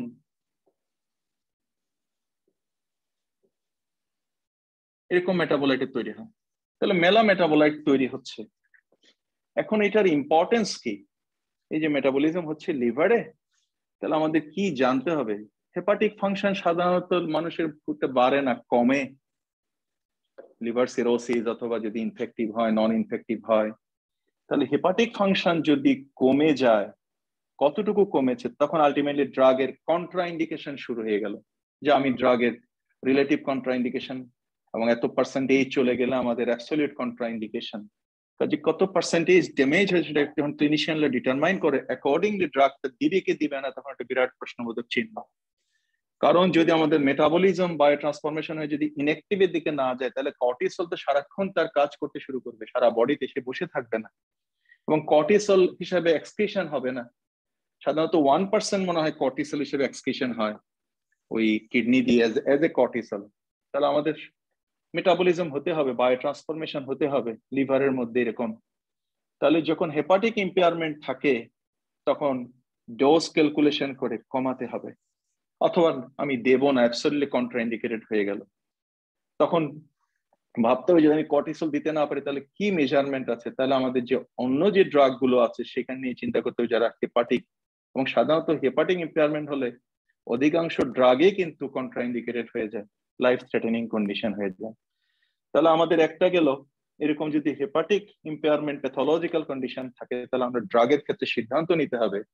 কাজে ইরেশনাল ইউজ হয়ে যাচ্ছে যদি আমার হেপাটিক ফাংশন যদি ইম্পেয়ার্ড থাকে, ইরেশনাল ইউজ হয়ে যাচ্ছে যখন আমার পলিফার্মেসি হচ্ছে, ইরেশনাল ইউজ হয়ে যাচ্ছে যখন আমাদের ডিজিজ থাকতেছে, অন্য আদার ডিজিজ কোমরবিড আদার অ্যাসোসিয়েটেড, তখন আমাদের কিন্তু হিসাবে চলে এসছে। এছাড়াও এই যে এনজাইম গুলো যেগুলো থাকে, সে এনজাইমটা শুধু কর্টিসলকে মেটাবলিজমের জন্য তৈরি হয়নি, তার আদার ড্রাগসকে এবং আদার এন্ডোজেনাস সাবস্টেন্সকে সে বায়ো ট্রান্সফরমেশন করার জন্য। তাহলে সেখানে একটা কম্পিটিশন হয়ে যাচ্ছে, লাইক প্লাজমা প্রোটিনে যেরকম একটা কম্পিটিশন হয়েছিল, এখানেও কম্পিটিশন হয়ে গেছে। তাহলে যার ডোজ বেশি, যার এনজাইমের প্রতি এফিনিটি বেশি, সে তো তাকে নিয়ে ফেলবে মেটাবলিজমের জন্য, বায়ো ট্রান্সফরমেশনের জন্য। আর যার ডোজ কম এবং যার এফিনিটি কম এনজাইমের প্রতি, তার মেটাবলিজম তো ওখানে স্লো হবে, তাহলে অ্যাক্টিভ অবস্থায় থেকে যাবে। এবং সেই কারণেই আবার আমাকে দেখতে হবে পলিফার্মেসির ক্ষেত্রে এই এনজাইম দিয়ে সাইমালটেনিয়াসলি মেটাবলিজম হচ্ছে কিনা। যদি হয় তাহলে আমাকে আবার ড্রাগ ভার্সাস ড্রাগ ইন্টারাকশন হয়ে গেল। এটাও ফার্মাকোকাইনেটিক, এটা বায়ো ট্রান্সফরমেশন ফেজে এবং এটা লিভারের মধ্যে হচ্ছে, লিভার ফেজের মধ্যে। এবং সেই ক্ষেত্রে আবার ডোজ ক্যালকুলেশন করতে হবে, যার মেটাবলিজম, যার এফিনিটি বেশি তাকে একটু কমিয়ে দিতে হবে, কারণ ওটা যার তাকে ডোজ কমিয়ে দিতে হবে। আর যার যে ইউটিলাইজ করে তার ডোজ অ্যাডজাস্টমেন্ট ক্যালকুলেশন আছে। আর হচ্ছে আমাদের যখন এনজাইমের মধ্যে যে লিভারের মধ্যে যে এনজাইম আছে, তার ভিতরে একেবারে নন কিছু এনজাইম ইনডিউসার্স আছে, আবার এনজাইম ইনহিবিটর আছে। মানে এনজাইম সিস্টেমকে বায়ো ট্রান্সফর্মিং এনজাইম কি স্টিমুলেশন করতে পারে, তার অ্যাক্টিভিটি বাড়িয়ে দিতে পারে, তার কনসেন্ট্রেশন বাড়িয়ে দিতে পারে, আবার এই এনজাইমের কনসেন্ট্রেশন কমিয়ে দিতে পারে, অথবা তাকে তার ফাংশন কমিয়ে দিতে পারে। যেমন সেরকম একটা প্রোটোটাইপ এক্সাম্পল হচ্ছে এনজাইম ইনডিউসার্স ইন দ্য লিভার, যেমন আমাদের ফেনোবারবিটন। আমরা জানি বারবিচুরেট গ্রুপের মধ্যে ফেনোবারবিটন, অ্যান্টি মাইক্রোবিয়ালের মধ্যে আছে রিফাম্পিসিন। এরকম কিছু ড্রাগ যেমন নিকোটিনও আছে, নিকোটিন সিগারেট, তারাও কিন্তু এনজাইম ইনডিউসার্স। তাহলে আমরা যখন গ্লুকোকর্টিকয়েডের সাথে ফেনোবারবিটন বারবিচুরেট দিব, অথবা রিফাম্পিসিন দিল অ্যান্টিটিউবারকুলার হিসাবে, অথবা ফেনিটয়েন দিল, অথবা আদার এনজাইম ইন্ডিউসার্স দিল, তখন আমাদের খেয়াল রাখতে হবে তারা গ্লুকোকর্টিকয়েডস এর বায়োট্রান্সফরমেশনকে বাড়িয়ে দেবে। আর গ্লুকোকর্টিকয়েডস এর বায়োট্রান্সফরমেশন বাড়িয়ে দেওয়া হয়, বেড়ে যায়, তাহলে তার ডেফিনেটলি তার ফ্রি কনসেন্ট্রেশনটা কমে যাবে অ্যাক্টিভ ড্রাগের, তাহলে থেরাপিউটিক ফেলিওরের চান্স আছে। তাহলে সেক্ষেত্রে ফেনোবারবিটন বারবিচুরেট অথবা রিফাম্পিসিনের সাথে যে গ্লুকোকর্টিকয়েডস দেওয়া হয়, তাহলে সেখানেও আবার ড্রাগের ডোজ ক্যালকুলেশন আছে, সেখানে গ্লুকোকর্টিকয়েডস এর ডোজ একটু বাড়িয়ে দিতে হবে, যাতে এনজাইম ইন্ডাকশনের পরেও যতটুকু থাকে সেটা দিয়ে যাতে আমরা ডিনামিক্সটা পাই, ফার্মাকোলজিক্যাল ইফেক্টটা পাই। On the other hand, on the contrary, enzyme inhibitor আছে, যেমন আমাদের সিমেটিডিন, H2 receptor blocker আমরা জানি, one of the আদি ড্রাগ সিমেটিডিন, অ্যান্টিফাঙ্গাল ড্রাগ, এরকম আমাদের আছে কিছু যারা এনজাইমকে ইনহিবিট করে, drug মেটাবোলাইজিং enzyme in the liver, এবং তারা যদি ইনহিবিট হয় তাহলে ডেফিনেটলি ওই কর্টিসল, এন্ডোজেনাস কর্টিসল অথবা এক্সোজেনাস হাইড্রোকর্টিসন যারা এনজাইমের দ্বারা মেটাবলিক তার ইনহিবিট করলে তার কিন্তু তখন মেটাবলিজম অথবা বায়োট্রান্সফরমেশন স্লো হয়ে যাবে, তখন তার ফ্রি কনসেন্ট্রেশন বেড়ে গিয়ে তাহলে টক্সিসিটি হচ্ছে। তাহলে সেখানে আমাদের খেয়াল করতে হলে সেখানে ডোজটা কমাতে হবে। তাহলে সেখানে পলিফার্মেসির ক্ষেত্রে প্রত্যেকটা জায়গা আমাদের মাথায় রাখতে হবে যে ড্রাগ ভার্সেস ড্রাগ ইন্টারাকশন হচ্ছে কিনা। সে drug versus drug interaction pharmaceutical interaction হতে পারে, অ্যাবজর্পশনের, যেমন যদি আমি এন্টারাল রুটে দেই, বিফোর অ্যাবজর্পশনে ইন্টারাকশন শুরু হয়ে যেতে পারে, ডিউরিং অ্যাবজর্পশনে ইন্টারাকশন শুরু হতে পারে, আফটার অ্যাবজর্পশনের পরেও বিভিন্ন জায়গায় ইন্টারাকশন হতে পারে, ইভেন ফার্মাকোডিনামিক্স যেখানে কাজ করে সেখানেও ড্রাগ ভার্সেস ড্রাগ ইন্টারাকশন হতে পারে। ইন্টারাকশনের আউটকাম কি একটা ড্রাগ ভার্সেস, যদি আমরা 1+1 দিয়ে পলিফার্মেসিতে যদি 2 পাই, এটাও আমরা বলতে পারি যে process of addition or summation. যদি দুটো ড্রাগ আমরা অ্যাটলিস্ট দিই 1+1 যদি মোর দেন 2 ইফেক্ট হয় ওই ফার্মাকোপ্যালিটা বলা হয় সিনার্জিজম। 1+1 দিয়ে যদি আমরা 2 এর চেয়ে কম পাই, this is the call the অ্যান্টাগনিজম। আর 1+1 দিয়ে সম্পূর্ণ 0 হয়ে গেল, দিস ইজ দ্য অ্যাবলিশন। মানে এক ড্রাগ আরেক ড্রাগকে টোটাল রেসপন্স অ্যাবলিশ করে দিয়েছে। এবং কেন হয়েছে সেটা maybe due to the pharmaceutical reason, maybe due to the pharmacokinetic, ওই যে বলেছিলাম অ্যাবজর্পশন, ডিস্ট্রিবিউশন, বায়োট্রান্সফরমেশন, এক্সক্রিশনের কারণে, অথবা ফার্মাকোডিনামিক যেখানে কাজ করে মলিকুলার সাইডে সেখানেও তাদের মধ্যে ইন্টারাকশন হয়ে এরকম আউটকাম হতে পারে। তাহলে ড্রাগ ভার্সেস ড্রাগ ইন্টারাকশন আমাদের তাহলে লিভারের মধ্যে আমাদের এটা হলো। এখন আমাদের অন্য জায়গায় বায়োট্রান্সফরমেশন হতে পারে কর্টিসলে, সেটা বলা হয় যেখানে মিনারোকর্টিকয়েড রিসেপ্টর আছে সেই জায়গায় কিছু এনজাইম থাকে, যেমন 17 হাইড্রোক্সিস্টেরয়েড। এটা করে কি 17 না, সেটা হচ্ছে সেখানে 3 হাইড্রোক্সিস্টেরয়েড ডিহাইড্রোজেনেজ থাকে। তারা করে কি এটাকে কনভার্ট করে কর্টিসনে কনভার্ট করে দেয়, কর্টিসন। আর কর্টিসনে যখন কনভার্ট করে তখন তারা গ্লুকোকর্টিকয়েডস ইফেক্টটা থাকে না।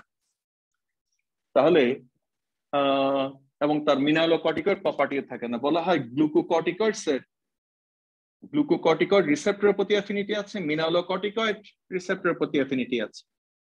তাহলে গ্লুকোকর্টিকয়েড যখন কর্টিসনে কনভার্ট হয়ে যায় তখন কিন্তু তার এই মিনারোকর্টিকয়েড রিসেপ্টরের অ্যাক্টিভিটিটা থাকে না, যেটার আমরা বেনিফিট পাই হাইপারটেনশন অথবা সোডিয়াম রিটেনশন, এগুলো হয় না। আর যখন কর্টিসন হয় তখন তার ইফেক্টটা কমে আসে, একেবারে যে টোটাল চলে যেতে না, তার ইনঅ্যাক্টিভ হওয়া শুরু হয়। তাহলে ওই মিনারোকর্টিকয়েড রিসেপ্টর সাইডের মধ্যে এনজাইম আছে যেটা আলটিমেটলি ইনঅ্যাক্টিভ করে ফেলে। এই জন্য কর্টিসল যখন মিনারোকর্টিকয়েড রিসেপ্টর তার দেখা যায় কি তার মিনারোকর্টিকয়েড প্রপার্টিটা হারিয়ে ফেলে। এই জন্য সিনথেটিক গ্লুকোকর্টিকয়েডস গুলি যখন বানানো হয় তখন তারা এমন ভাবে বানানো হয় যাতে মিনারোকর্টিকয়েড রিসেপ্টরের প্রতি তাদের অ্যাফিনিটি যাতে না থাকে। সিনথেটিক গ্লুকোকর্টিকয়েড শুধুমাত্র, কিন্তু এমনও বানাতে পারে যাতে গ্লুকোকর্টিকয়েডস প্লাস মিনারোকর্টিকয়েডস প্রপার্টি বোথ আছে, সেরকম আমাদের গ্লুকোকর্টিকয়েডস আছে। কাজে আমাদের এটা বায়োট্রান্সফরমেশন গেল, ইম্পর্টেন্স অফ দি বায়োট্রান্সফরমেশন। এবং ফাইনালি যেটা আমাদের ডিনামিক্স এর আগে আমরা যখন এক্সক্রিশন হবে, সেটা এক্সক্রিশনটা হয়ে গেল কিডনি দিয়ে। আর যেটা গ্লুকোকর্টিকয়েড যেটা লিপিড সলিউবল হতে হচ্ছে বিলিয়ারি যদি এক্সক্রিশন হয় বিলিয়ারি, সেটা আবার জিআইটি থেকে রিঅ্যাবজর্পশন হয়ে যেতে পারে, সেটা রিঅ্যাবজর্পশন হবে। কাজে যখন কিডনি দিয়ে বের হয়ে গেল তাহলে ফাইনালি এটা আমাদের বডি থেকে বের হয়ে গেল ওয়াটার সলিবিলিটির জন্য। এখন আমাদের এই মোটামুটি আমরা কাইনেটিক্স এর মধ্যে এই ইনফরমেশন গুলি আমরা পেলাম। এখন এই গ্লুকোকর্টিকয়েডস যখন আমরা পড়ব, সেটা নামই হয়েছে গ্লুকোকর্টিকয়েড, কারণ তার কার্বোহাইড্রেট গ্লুকোজের উপরে তার ইফেক্ট আছে বলে, ডমিনেট রোল আছে বলে আমরা সেটাকে গ্লুকোকর্টিকয়েডস বলি। এবং এই কর্টিসল অথবা গ্লুকোকর্টিকয়েডস এর মেইন ইফেক্ট যেগুলো ইফেক্ট আছে সেগুলোতে জেনারেল ইফেক্ট বলতে পারি, যেমন একটা তাদের ফিজিওলজিক্যাল ইফেক্ট আছে, তাদের মেটাবলিক ইফেক্ট আছে, তাদের ইমিউন সিস্টেমের উপর ইফেক্ট আছে। ইমিউন সিস্টেমের উপরে গ্লুকোকর্টিকয়েডস এর ওয়ান অফ দি কার্ডিওভাস্কুলার সিস্টেমের উপর ইফেক্ট আছে, সেন্ট্রাল নার্ভাস সিস্টেমের ইফেক্ট আছে, কিছু ডমিনেট ইফেক্ট আছে। এখন গ্লুকোকর্টিকয়েডস এর মেইনলি আমরা যেই কাজে লাগাই সেটা হচ্ছে আমাদের ইমিউন সিস্টেমের উপরে অ্যান্টি ইনফ্লামেটরি এবং ইমিউনোসাপ্রেসিভ ইফেক্ট হিসাবে আমরা কাজে লাগাই। প্রধানত গ্লুকোকর্টিকয়েডস এর ইন্ডিকেশন এই জায়গায় চলে আসছে। তার অর্থ এই না যে অন্য ইন্ডিকেশন নাই, অন্য ইন্ডিকেশনও আছে। যেমন ওয়ান অফ দি ইন্ডিকেশন যেমন ফিজিওলজিক্যাল, সেটার মধ্যে আমরা জানি একটা পারমিসিভ ইফেক্ট আছে, সেটা আমরা এক্সপ্লেইন করব। তাদের মেটাবলিক ইফেক্ট, পারমিসিভ ইফেক্টের আমরা বেনিফিট কি নেই, তো সুবিধা কি আছে, অসুবিধা।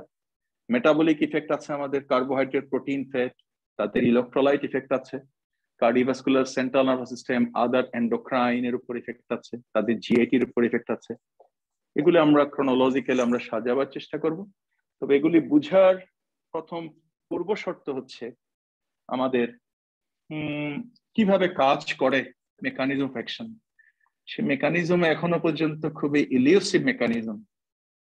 কিছু মেকানিজম আছে স্টিল বিজ্ঞানের এই সভ্যতার জগতেও এসে এটা আনক্লিয়ার অথবা এক্সপ্লেইন করতে পারে না বিজ্ঞানীরা। এবং সেই ফার্মাকোডাইনামিক্স আমরা আশা করি নেক্সট লেকচারে শুরু করব, কারণ এটা ইলাবোরেট করে আমরা সেখানে আমাদের মেইনলি মেকানিজম দাঁড়াবে আমাদের গ্লুকোকর্টিকয়েড রিসেপ্টর সম্বন্ধে আমাদের কিছু ধারণা লাগবে, গ্লুকোকর্টিকয়েডস এর ইন্ট্রাসেলুলার লোকেশনের উপর ধারণা লাগবে, প্লাস ডিএনএ জেনোমিক এবং নন জেনোমিক মেকানিজম আছে সেগুলোর উপর আমরা ধারণা পরিষ্কার করব। এবং যখন এই ধারণা আমরা পরিষ্কার করব তখন বিভিন্ন জায়গায় এটা কোন মেকানিজম দিয়ে কাজ করছে, কোন মেকানিজম দিয়ে মেটাবলিক ইফেক্ট হচ্ছে, কোন মেকানিজম দিয়ে পারমিসিভ ইফেক্ট হচ্ছে, কোন মেকানিজম দিয়ে anti inflammatory, immunosuppressive, cardiovascular effect হচ্ছে, এটা কি ডিরেক্ট মেকানিজম নাকি ইনডাইরেক্ট মেকানিজম। কারণ গ্লুকোকর্টিকয়েড যখন দেওয়া হয় তার ডিরেক্ট কিছু মেকানিজম আছে, আবার সে করে কি বডিতে ইনসুলিন রিলিজকে বাড়িয়ে দেয়, তাহলে কিছু ইনডাইরেক্ট মেকানিজম আছে। তাহলে একটা যখন আমাদের বডির যখন আমরা হোমিওস্টেসিসটাকে আমাদের সরিয়ে ফেলতে হয়, তো আমরা যখন হোমিওস্টেসিসকে ডেভিয়েট করে ফেলি কোন একটা ড্রাগ দিয়ে, তখন কিন্তু আদার সিস্টেম গুলো আপরেগুলেটেড হতে পারে, বিভিন্ন মেকানিজম দিয়ে আপরেগুলেটেড হতে পারে। আমরা সেখানে পড়ার চেষ্টা করব। কাজেই আমার মনে হয় আজকে আমরা কাইনেটিক্স এর মধ্যে যেগুলো আমরা নেক্সট ড্রাগ গুলিকে আমরা কিভাবে সিনথেসিস হয় অ্যাড্রিনাল গ্ল্যান্ডে, সেটা আমাদের চেইনটা পড়তে হবে।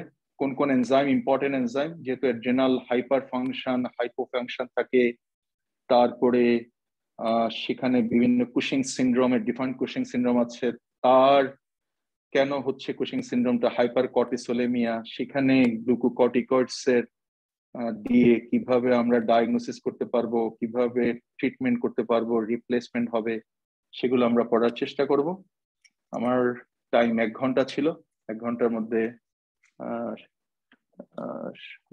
আমাদের 9:30 থেকে 10:30, আমি আশা করি এর মধ্যে শেষ করার মোটামুটি আলোচনা করেছি।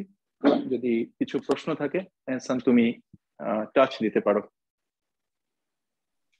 Thank you sir. সবাইকে একটু বলে রাখি, আগামীকালকে কিন্তু আমাদের পার্ট 2 আমরা, সো আজকে যারা আছেন তাদেরকে একটু বলে রাখছি, আপনারা কষ্ট করে কালকে একটু জয়েন করবেন, কারণ আপনারা নিজেরাও বুঝতেছেন যে আসলে ফার্মাকোলজি একটু বুঝে বুঝে যদি পড়েন, একটু যদি কষ্ট করে পড়েন, তাহলে আখেরে আপনারই লাভ হবে।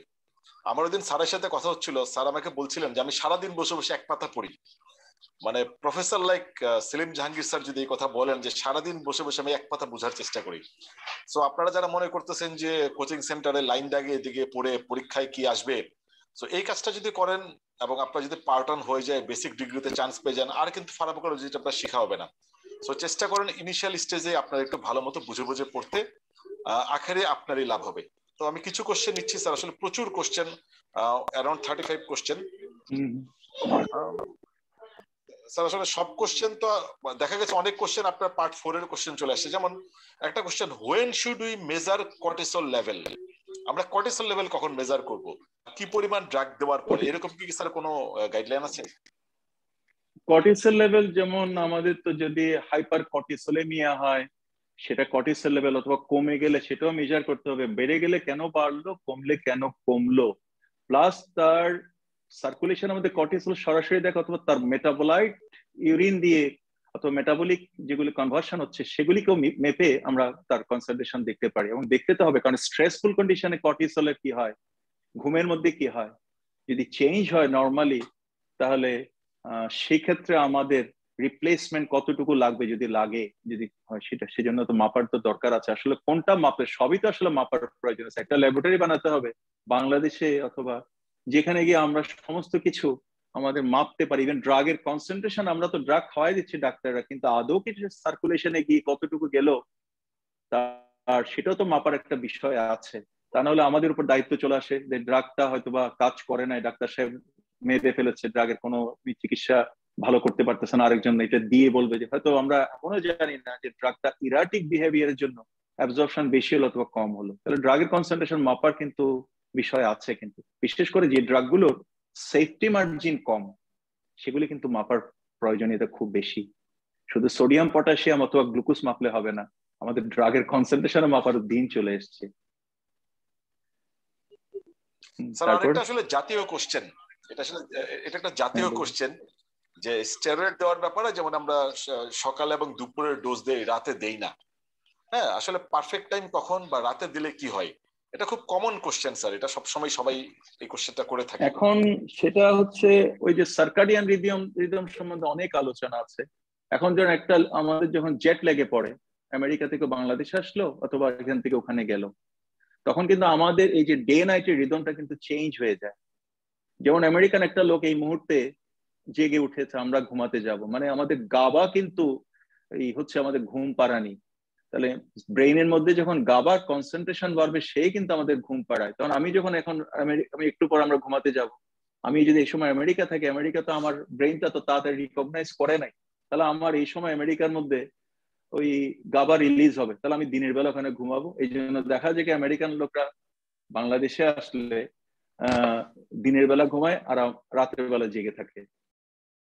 ব্রেইনের এই মেসেজগুলো খুবই ডে নাইট অথবা সাউন্ডের সাথে, তারপরে বিভিন্ন ইয়ের সাথে এগুলো ভ্যারি করে। ঠিক আছে, সেজন্য সেটা ডিপেন্ড করবে তার কতটুকু ইয়ে দিতে হবে। ঠিক আছে, মান্নার ছবি চলে গেছে, মান্না কি আছো? আছি স্যার, আমার নেটওয়ার্ক স্যার একটু ডিস্টার্ব করছে স্যার। আমরা আজকে দুই একটা কোশ্চেন নিয়ে স্যার, আমরা কালকে আমরা ডিটেইলস কোশ্চেন আনসার সেশনে যাব স্যার।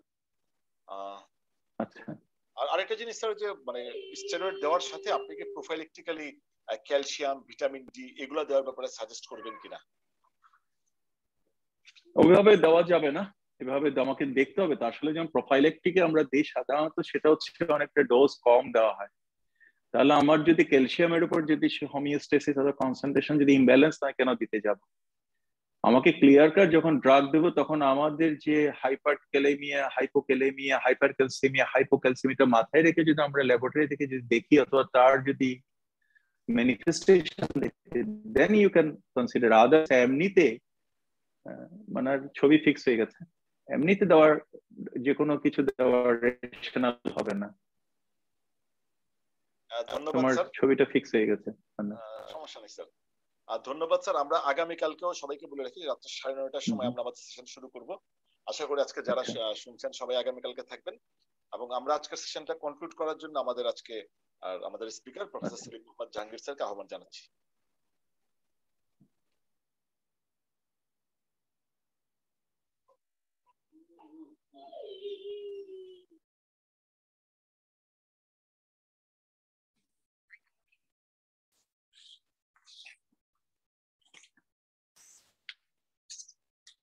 হ্যাঁ, আসছি, আবার ডিস্টার্ব হয়ে গেছিলাম। হ্যাঁ, কি বলবো আমি শুনি নেই, লাইনটা কেটে গেছিল। আমার স্যার আসলে অনেকেই আজকে কোশ্চেন করছে স্টেরয়েড ট্যাপারিং এর স্ট্যান্ডার্ড প্রসিডিউর কি, এটা সম্বন্ধে একটু বলে এবং আপনি স্যার আজকের সেশনটা কনক্লুড করবেন। অনেকেরই কোশ্চেন। হ্যাঁ, এটা হচ্ছে আমাদের স্টেরয়েডের মধ্যে প্রথমে গ্লুকোকর্টিকয়েডস এর বলা হয় even alternate day therapy minimum ডোজের মধ্যে রাখতে বলেছে।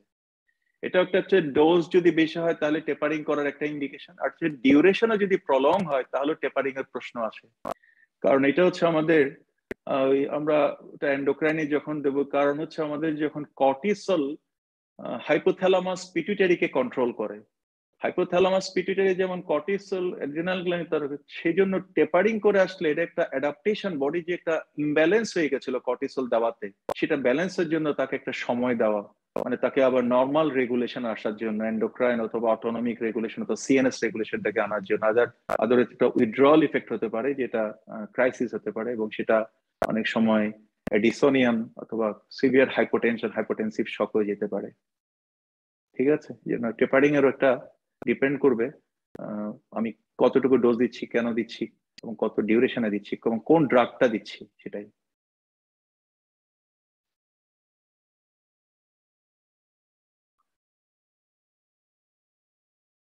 এহসান কে আছো?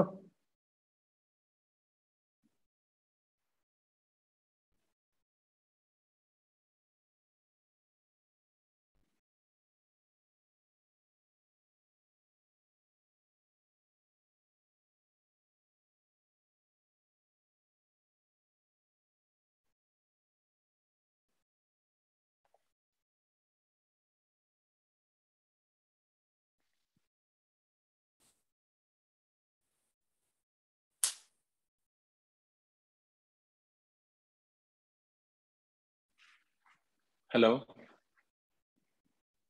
স্যার ভাইয়ার মেবি নেটওয়ার্ক চলে গেছে। হ্যাঁ, আপনার কথা শোনা যাচ্ছে এখন। হ্যাঁ, আমাকে তো শোনাচ্ছে। হ্যাঁ, এহসান মনে হয় এদিকে কানেকশন একটু প্রবলেম হচ্ছে। হ্যাঁ।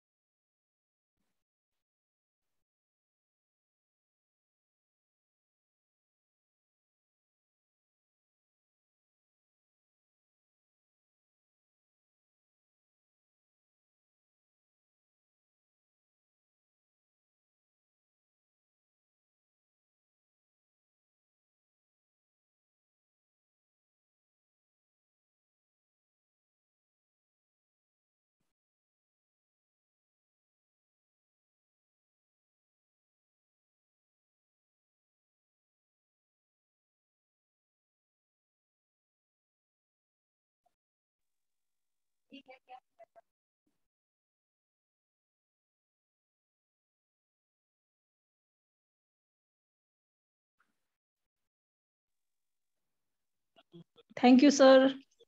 হ্যাঁ, থ্যাংক ইউ। মনে হয় Yes, sir. Sir, you can conclude. ওকে, আমি তাহলে শেষ করে দিচ্ছি। সবাইকে আবার ধন্যবাদ। আমার সাথে আমি সবার সাথে ছিলাম এতক্ষণ, আমরা আলোচনা করেছি। আমি বারবার বলছি, আমি আপনাদের সাথে আসে একটু আলোচনা করি, নিজের কিছু জানার চেষ্টা করি, আর একটু এক্সচেঞ্জ করি। তো তারপরেও আপনারা ধৈর্য ধরে শুনেছেন, সেজন্য আপনাদের অনেক ধন্যবাদ। আশা করি ভবিষ্যতে দেখা হবে। আপনারা সবাই ভালো থাকবেন। আসসালামু আলাইকুম। Thank you, sir. Thank you. তাহলে আমি লিভ করি। Yes, sir. Thank you.